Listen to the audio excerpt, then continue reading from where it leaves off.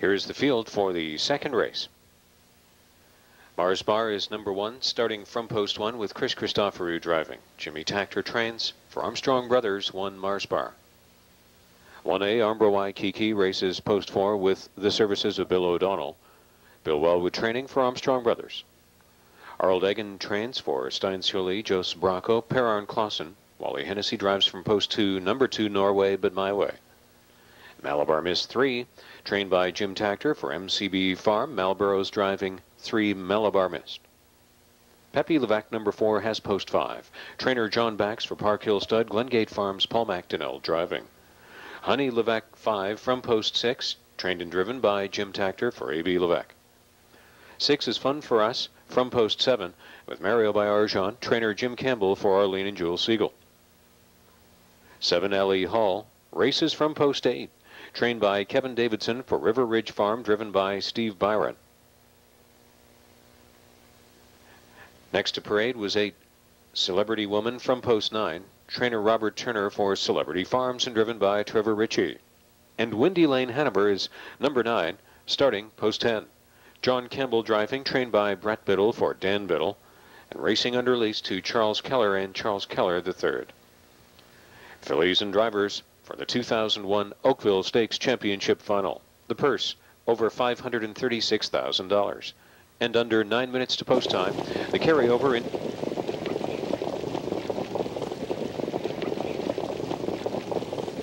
The 2001 Oakville Stakes Championship Final, and the 2-year-old fillies are off and trotting, and Allie Hall had a flying start, and Steve Byron is charging hard with this one. Armbro Waikiki is next away. Celebrity Woman is up on the outside. In between fillies goes Pepe Levac and Honey Levac. Then down to the inside, Mars Bar is eased out of there to the flank of Malabar Mist.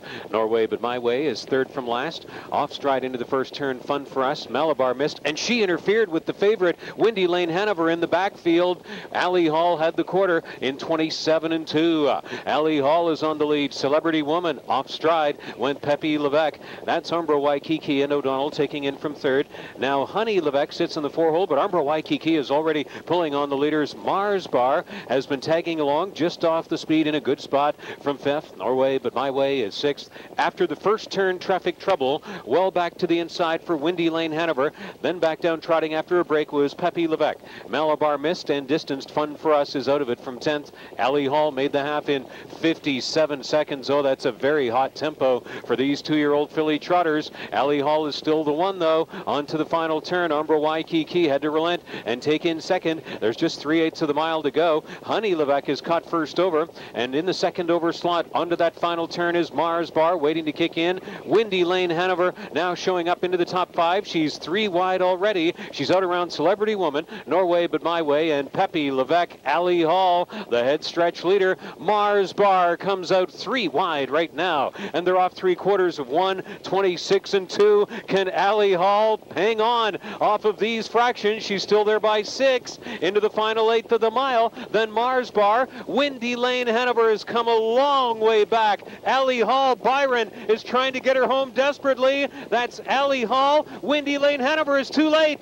Allie Hall goes wire to win the Oakville at 23-1 over Mars Bar and Windy Lane Hanover, and that's a stakes record of 157-1.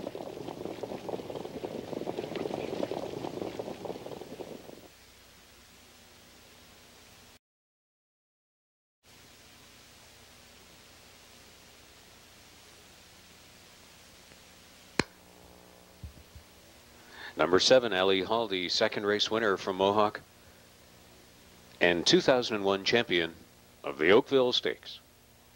Garland Lobel filly from Allie's Cat, owned by the River Ridge Farm of Dunrobin, Ontario, trained by Kevin Davidson and driven to victory by Steve Byron.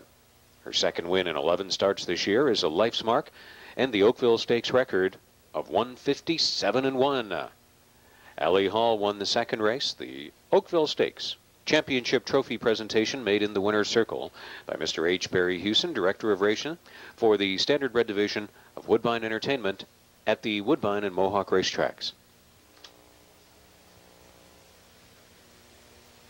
Greg Blanchard is standing by in the winner's circle. We'll go to his post-race interviews in a few moments.